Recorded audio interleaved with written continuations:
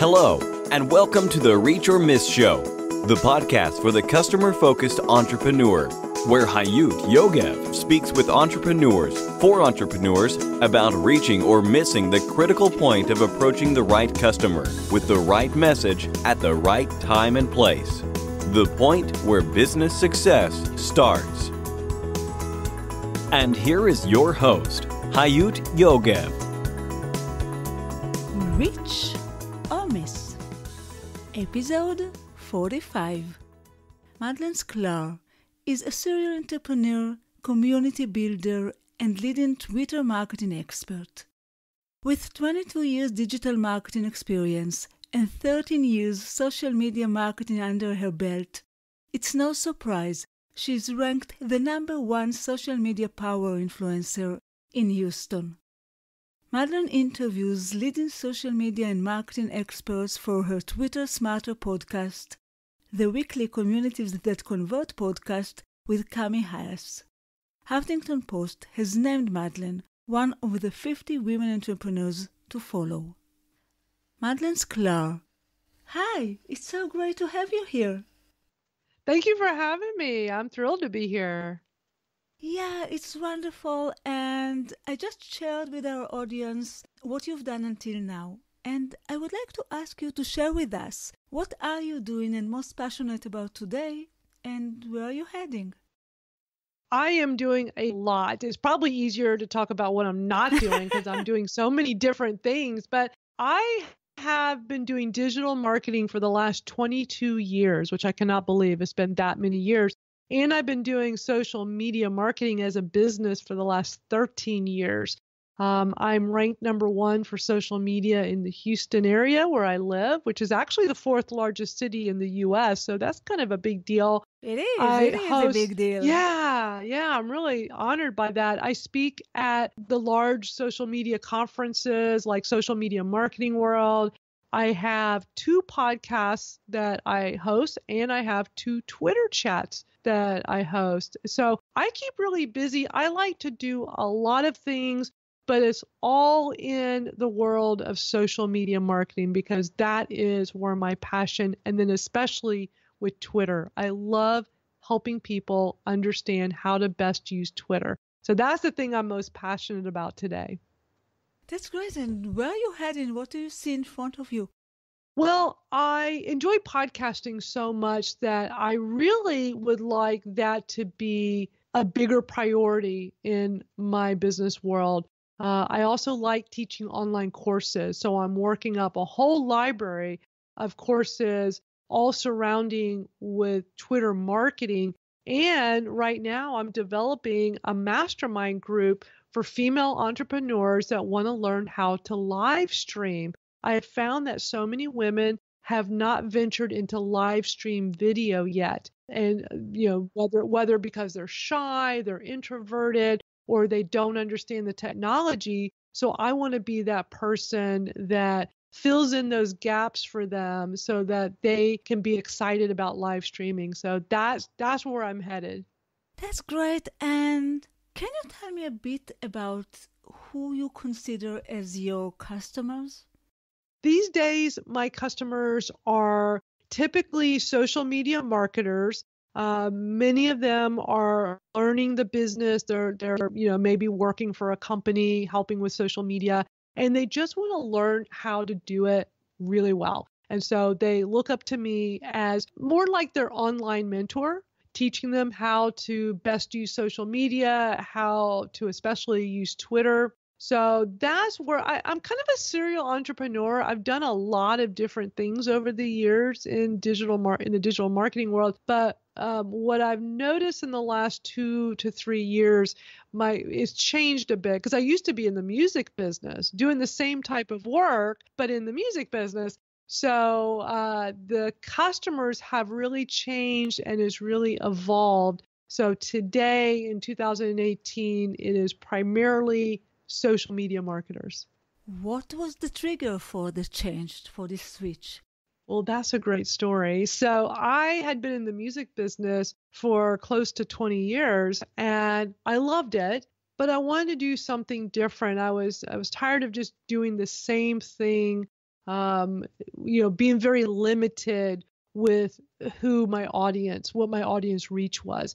I was watching for years, seeing the Mari Smiths and the Kim Garsts and all those big name social media marketers who had a very wide audience. And I knew what they were teaching. I already had the knowledge. So I decided in 2015 I was going to make a pivot in my career and not stop music business completely, but I was already known as being one of the top social media marketers, but I wanted to get known more widely as someone who could help people with social media and especially with Twitter for their business. And I really decided to niche down on Twitter because it's really helpful to have a niche. When we try to serve everyone, we end up serving no one because it's too difficult. So I decided to really just niche down on Twitter. And I have to say, that was like the smartest decision I made. So with this pivot, going from primarily working with musicians, now the shift was over to primarily working with other social media marketers. Because you are focusing on Twitter, where do you see it going? What do you think about Twitter today? I think Twitter is really going through a renaissance right now. A lot of people started with Twitter many years ago, and then they moved over to Facebook and Snapchat and Instagram and spent a lot of time on these other platforms and leaving Twitter behind. And then, of course, in the last few years, we've heard rumors about Twitter, not surviving, that their stocks were going down, that they were going to get bought by a big company.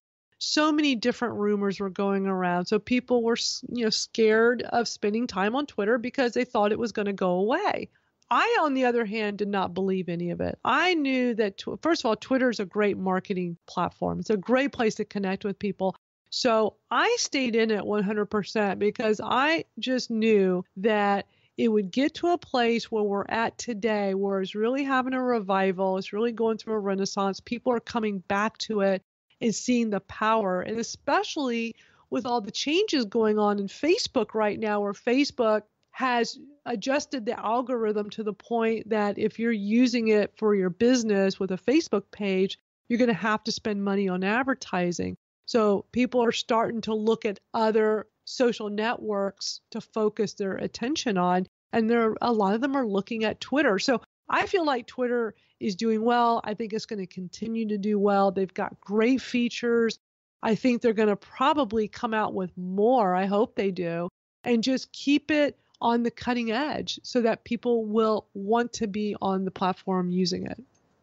I must say that the last change, which I thought won't make any difference, really changed it for me. And I'm talking about the 280 characters. For me, it changes everything because suddenly I can, express myself.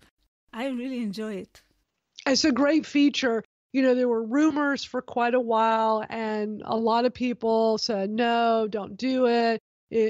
Twitter is Twitter because of the 140 characters. And I will admit, I was one of those. At first, I was like, oh, I hope they don't do this because 140 characters is what makes Twitter so special. But then once they changed it to 280, it was like, wow, this is actually pretty cool that we could have a whole thought. And there's nothing worse than typing a tweet and it cuts you off when you just need a few more characters, right? We've all been there where you have to go back and adjust it and maybe change the word and put an ampersand instead, or abbreviate, and then it doesn't make sense. And so there was a lot of frustration with that. I'll admit that too. That was a little crazy at times. So the 280 has been nice. My biggest concern though was that people were going to go crazy and start posting long tweets all the time, day in and day out, and that did not happen. And it was interesting because Twitter was experimenting with this with a small group of users. And they said that the newness wears off really quickly, that people are going to use the 280 characters for a while. And then within a week, it goes back to normal. And they were so right. When it came out for everybody, sure enough, after a few days, people went back to using it the way they were. So if you could go onto Twitter at any time And the majority of the tweets you see are going to be in the 140 range, maybe 200. You don't really see lots of, I mean, how many times do you do a tweet that you actually use all 280? Probably not that much, right? Okay, you're asking me, and if I do, especially when I retweet, I do say what I think. So I usually use like almost the 280, but there are a lot of other times that I'm staying in the limit of 140 and even less. I think I'm of this group that using it a bit more, the longest opportunity for tweets, but most people doesn't. Right. Absolutely. You know, this podcast is mainly about customer focused because this is what marketing is all about, isn't it? And a lot of startup founders and entrepreneurs still have to study that and to learn how to focus on customers. And you did say it, I think Twitter is a lovely tool just to be really focused on customers and to gain relationships. I would like to ask you to tell us, first of all, about your concept or beliefs on the way a startup or entrepreneurial business should approach its customers, and then give our listeners your best advice for their customers' approach and focus. Well, to answer your first question, I think what's really important is to listen. You know, you got to listen to your customers and your prospects to know what exactly they want. And a great example of this is this new mastermind group I'm starting for female entrepreneurs. For the past year, I've been hearing so many women telling me about their fear of using live stream video. And I've just been taking it all in. I've been asking lots of questions, but they're telling me their pain points. And, you know, in business, they always say, you know, go after those pain points and they'll tell you what they want. And that's how a business can start. So I've been doing this for quite some time, just, you know, talking to female entrepreneurs, finding out this. I mean, it just kind of happened. I wasn't out specifically looking for the pain point, but this is a great way to start a business is, you know, through networking, through conversations, you're finding a consistent pain point, which is what's been happening in the past year for me. And so I've gotten to a point now where it's like, okay, I think this could be a new part of my business where I offer the solution. So I want it to be part mastermind so that way they can get lots of one-on-one help and accountability. And then part of it's going to be the training. So there'll be a lot of how to do this. And the response I'm getting right now from people is amazing. I'm having so many women telling me that they want this and they want it now. And they're just so happy that I'm providing the solution for this. So I'm really excited to pursue it. I might join you as well. That would be awesome. I would be honored. I'll be honored. So your advice is actually to listen and to learn the pain point? Yeah, listening is the most important thing you can do no matter what industry you're in, no matter what it is you do, is to listen, to get that information, and then be that person that can provide the solution to what they need. Definitely. And now I would like to ask you, I know you've got a lot of successes and we'll come to it in a minute, but I would like to ask you to share with us your biggest, most critical failure with customers, the one that affected your entrepreneurial journey the most. Sure. This would be very early on in my entrepreneurial career. I'm an idea person, so I come up with ideas, and some work and some don't. I had an idea, you know, the best ideas always come from your own needs, right? I mean, those are always the best. Something that you want for yourself and you want that to, you know, turn into a business. So back when my son was very, very young, he was in a daycare center during the day. I wanted the ability to be able to see what he was doing through web cameras. The problem was the technology wasn't really there yet. This was before web cameras were what they are today. Like the most you could do back then was have a camera take a picture about first it was like once a minute, then it was like once every 30 seconds, but it was not pure video. But regardless, I wanted to have something we could put into the daycare center so you could see, you know, how your child's doing throughout the day. So I came up with a business plan. I had it all thought out went and got a loan, a business loan. I did everything, and it failed. And the reason why it failed is because, and I was very young and I did not know anything about business. I was learning as I went along, but I failed, a critical failure, because I did not research enough. I did not research enough. And it turned out that the owners of the daycare centers weren't really ready for this yet.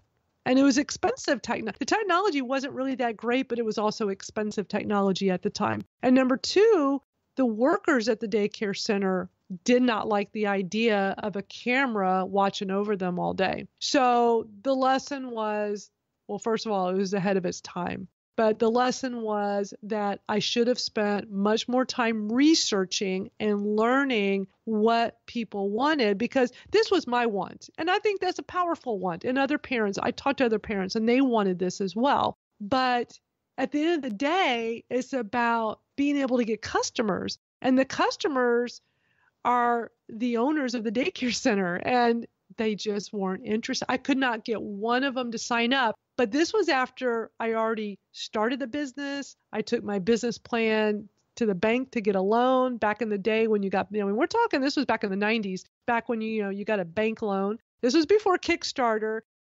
Today in 2018, this would be something that could happen, and it could be done cheaply because, let's face it, webcams are an easy thing to do. They're inexpensive. The technology's there. But at the time, it just wasn't there. And looking back, I wish I'd spent more time researching. But I also have to say, I'm glad that I failed early on in business, because it taught me that, it's okay to fail. Like during it, it felt like the end of the world, no doubt. Like, I'm not going to lie. It felt like the end of the world.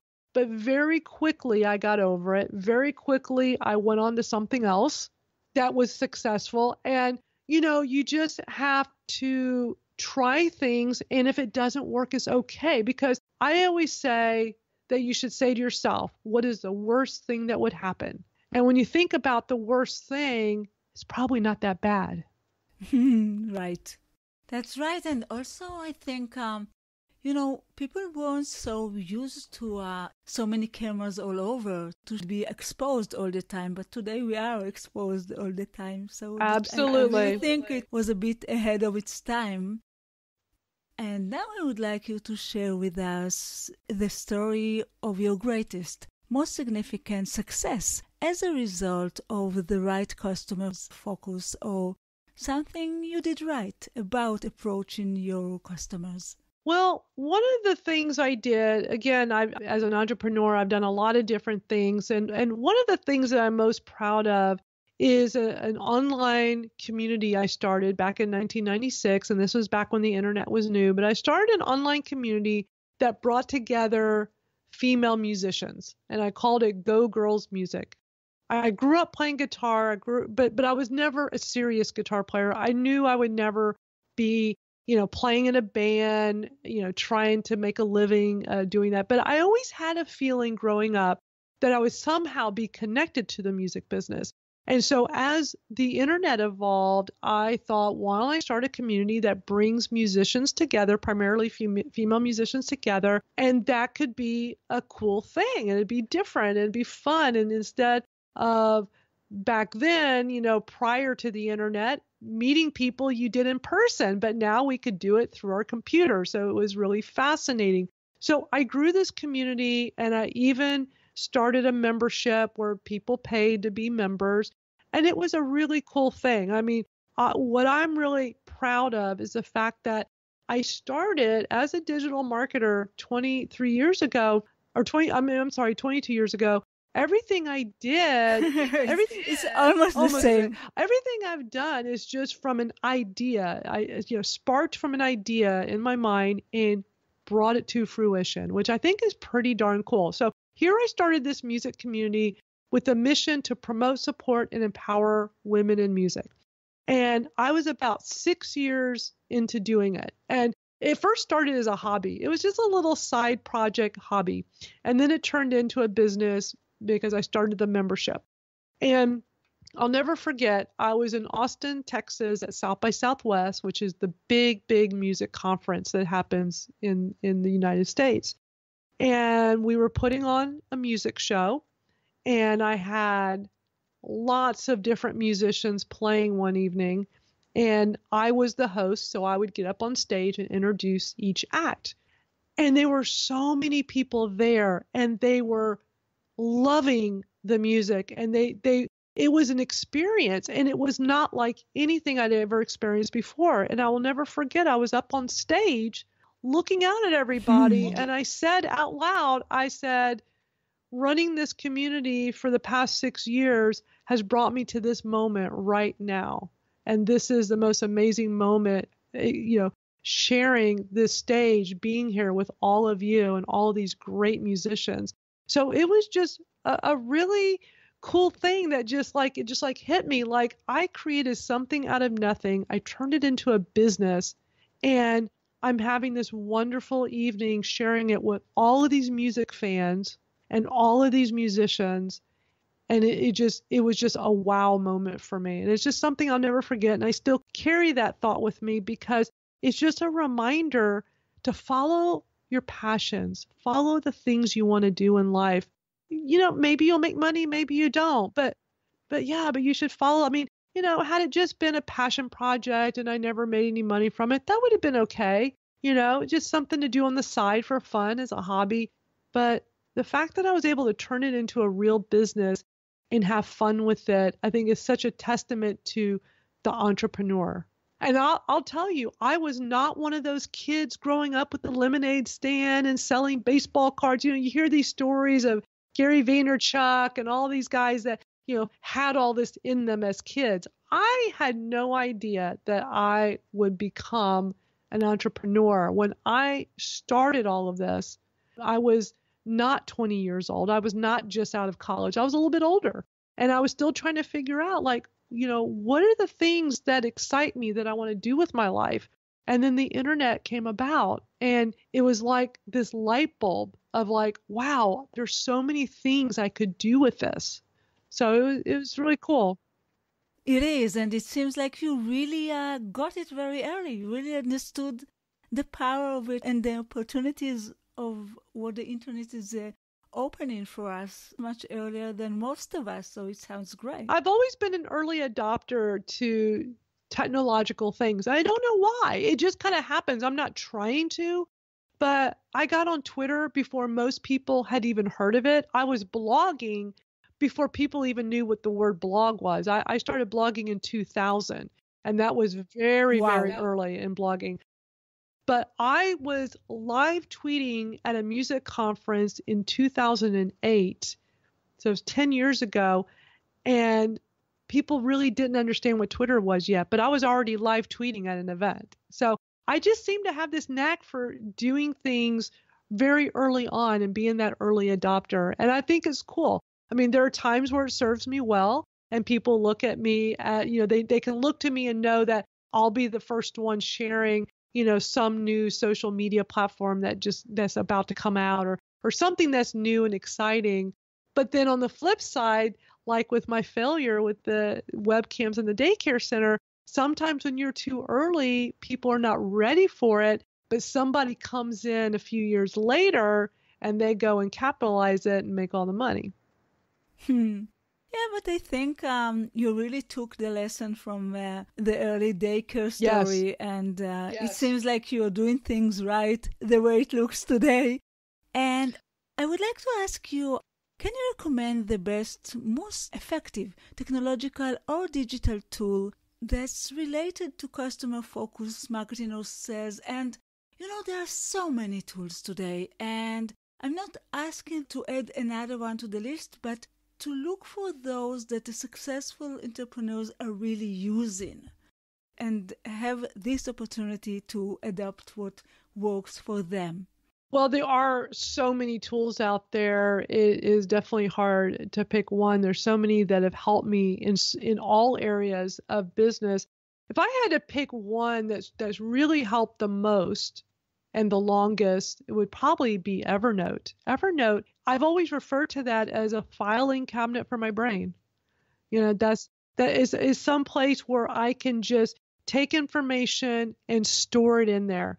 And then I'm really big with Post-it notes. I have Post-it notes everywhere. I have, thoughts and ideas. I have to write it down. But what I found with Evernote is that same thing. It's just like my Post-its. I can put it in there and then not have to worry about forgetting about it. And it's really helped me in my business as an entrepreneur, whether it's, like right now, my idea for this new mastermind for women that I'm building, I can go into Evernote and put all of my thoughts in there, all of my information. I can look at it on my phone. I can look at it on my desktop computer. It goes wherever I go. And I think it's just been one of the best tools of everything out there. That's great. And is there any service provider or person, like a mentor, consultant, advertiser, or it can also be a book that really had a major impact of your customer success and can help other entrepreneurs as well? That is such a good question. If I had to pick like a mentor, what's great about the internet today is that we can have virtual mentors, and I love that. And I get people tweeting me all the time telling me that they look up to me as their virtual mentor, which I'm always honored. It's just so amazing to hear that. But, I would have to say Gary Vaynerchuk, who's very well known social media expert and author. He just put out his 5th book, but his very first book came out back in the 90s. He was pretty much an unknown, and he had a book that came out called Crush It. And it was all about using online marketing, like, social media marketing for your business. And I was already doing social media marketing, so there wasn't a lot of the social media part that I didn't know. That part I already knew and was already teaching it. But it was the way he wrote the book and the way he, the attitude like mine of just going for it, just doing it. And I just loved his energy. It really came through in the book. So I started following him online and following him on Twitter. And I even got the chance to meet him in person at Social Media Marketing World a few years ago. He was a keynote speaker. Yeah, do you remember? He was with Marcus Sheridan, Yes, isn't it? yes, right. And I got right after he spoke, he went out front and was doing book signing. And I didn't have his book with me, but I went in line anyway, thinking, well, certainly I can still meet him. And I got the chance to meet him. And here's what's so amazing. I introduced myself. I said, hey, I'm Madalyn Sklar. I'm also a speaker here as well. And he goes, I know who you are. And my jaw probably dropped. I mean, I was shocked. Like he really pays attention to his audience. He really pays attention to people, even though he's a big deal. You probably was someone to pay attention to. It's not by mistake that he knew who you are. Probably because I had niched down on Twitter and I was making a lot of waves on Twitter. Is the only thing I can think of, because I had been hosting Twitter chats for many, many years. I was doing one in the music business as well that was highly successful. I'm very active on Twitter. So that's the only thing I could think of, is maybe he just pays close attention to, people that are standing out on Twitter. So that was just, to me, like so big, because he's been this virtual mentor to me for so many years, that first started with his book, but moved on to just following him. Even today, he shares videos all the time, and they're geared towards entrepreneurship. And his message is so good, and his attitude is just do it. He'll even say, stop watching my videos, just get out there and do it. Just go out and do something. And I love that. I love the message, especially the message he's sending out to young people, reminding them, like, the young 20-somethings, or they want success now. And he's like, look, you got so many years ahead of you. And since, I'm older now, I look back and I say the same thing. When somebody comes to me and they're young and they're like, how did you become so successful so fast? I want to get there too. I'm like, you've got so much time. Don't worry about it. You've got many, many years. Just focus on learning as much as you can and you'll do just fine. I really like your recommendation of Gary Vee, because what I like about him so much is that he came from the actually traditional world. So he really learned how to, make business in the traditional world in stores, in retail.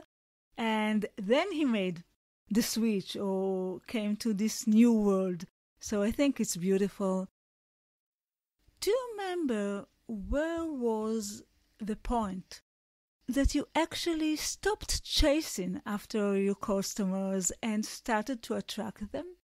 You know, what's interesting is that really early on in my career as an entrepreneur in the digital marketing world, was I chasing after. So, but not even really chasing after. So let me kind of explain. When I first started in 1996 for digital marketing, I started my music community that I mentioned, and I also started a web design business. And this was when it was brand new. I was one of the very first web designers. There were like 3 of us in this huge city, 4th largest city in the US. There were 3 of us that were the very first web designers, and that doing it as a business in the city. And I didn't really have to chase after customers because it was so new that when people found out about me, they were just throwing business at me. And this went on for years where I didn't have to do any selling. Like once they found out this was what I was doing, they wanted to hire me to do this, .com thing. So many times they say, I don't know what this .com thing is. I just know I need one. And so I was Yeah. I was the one developing that very first web presence for people, that very first website back in the old days. So I wasn't really chasing after. Now, my music organization first started as a hobby, as I mentioned before.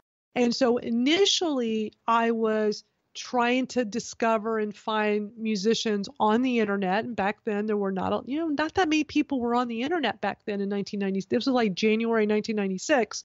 So I was actively seeking people just to talk to and connect with. Not sure if this was going to become a business, but when I really think back to my start, I really wasn't, quote, chasing after. Now, as things evolved and when I went into social media as a business, I was already well established in the music business at that point. So I was able to easily get business. It's like I would just kind of, change my focus. So it was started the web design business, and then the web design eventually evolved to me doing social media. And so because I was already well established, in the music business, established as a web designer, so it really helped tremendously. And then when I did the pivot in 2015, again, people knew my name. They already knew who I was, but they didn't really know me so much in the social media marketing world. So it really helped to speak at Social Media Marketing World and other social media conferences because that got my name out there to a wider audience. So I didn't really feel like I was chasing after, but I will say this, I am always working hard day and night on my brand. And Gary Vaynerchuk's a great example of this. If you want to get known and you want to get business, work on your brand, work on your personal brand. And if it's a company, work on the brand for your company, but make it your mission. So many people make their work life their 9 to 5. Well, you know what? The internet is 24/7. So 24/7. work it all hours, work it whenever you have free time, but spend time on this and you'll get the rewards. I love what I do. I will be on my computer early in the morning. I'll be on it late at night. I'm just on here talking to people, connecting with people, using these social networks to my advantage to connect with people. And in doing that, I'm getting more widely known every single day. And it really works. It works. There are many things that contribute to our success, and I'm sure there are many things that contributed to your success, but usually there is one main thing that really makes it. And I want to ask you, what is the most important factor that affected your success? What is your key success factor? Gosh, it's not something I've really given a lot of thought to. I've always stayed on this trajectory of just moving upward. And that makes me happy. Just keep doing what I'm doing, meeting great people along the way, And not that there's this big end goal. I don't know if there's ever going to be one. I like the journey. And I know a lot of people, Gary Vee talks about this a lot. It really is about the journey. Like Gary Vee's big thing is to, one day buy the New York Jets. And then that's his biggest goal in life. But then he'll say, but it's the journey. It's not really so much that, it's really the journey. And so that's how it's always, I don't really have this big thing that I aspire to. I just love the work I do. I love that I keep moving forward. My attitude is just do it.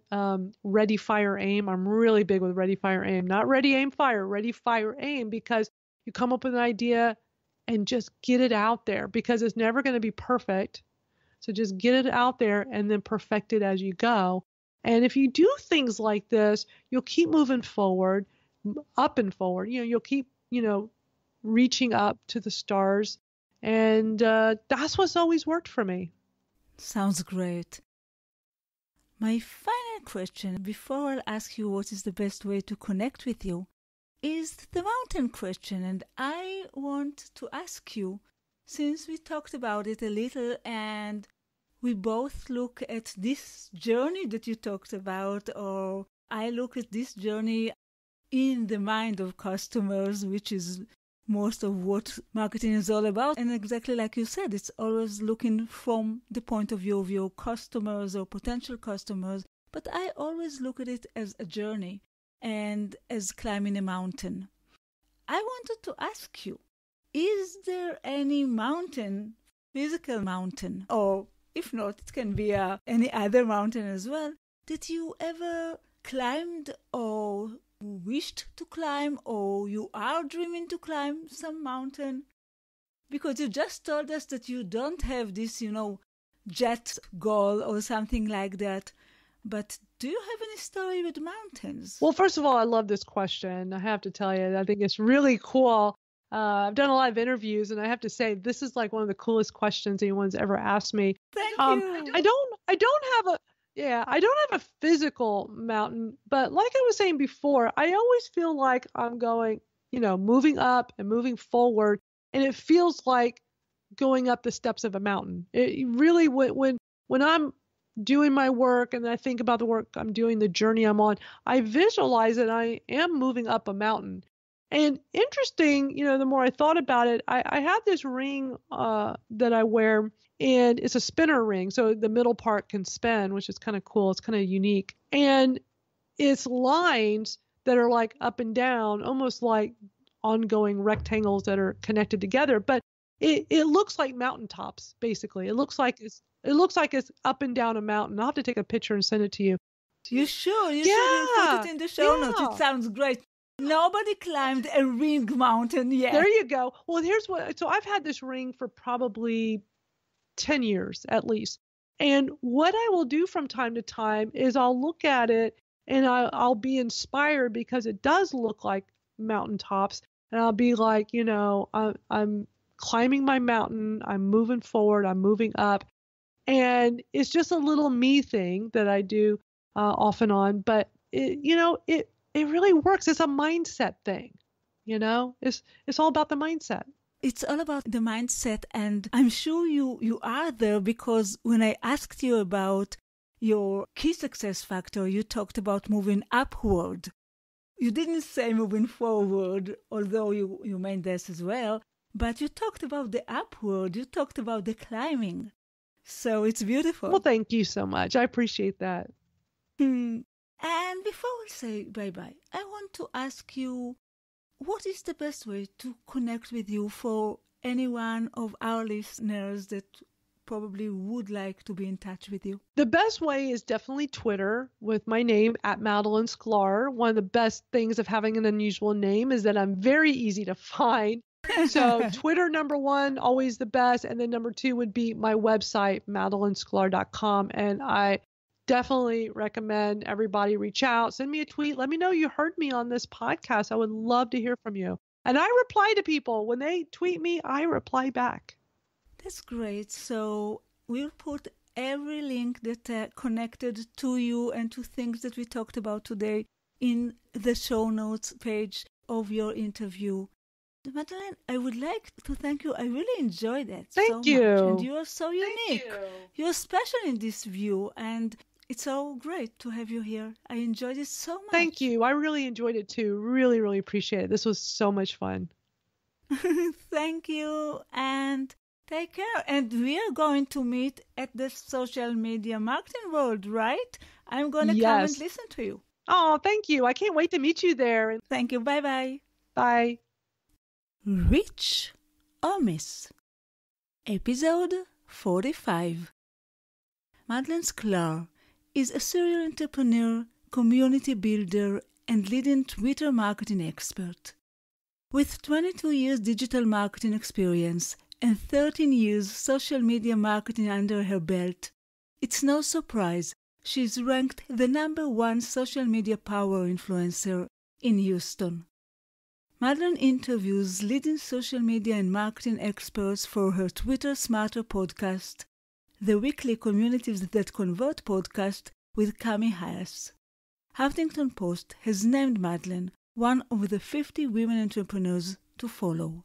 And for you, our listeners, until the next time, it all goes down to this. You either reach or miss. Keep reaching your goals and vision. Bye. Thank you for listening to the Reach or Miss Show, the podcast for the customer-focused entrepreneur. You can find all the information, links, and resources that was mentioned at the show in our website, reachormiss.com. See you next week.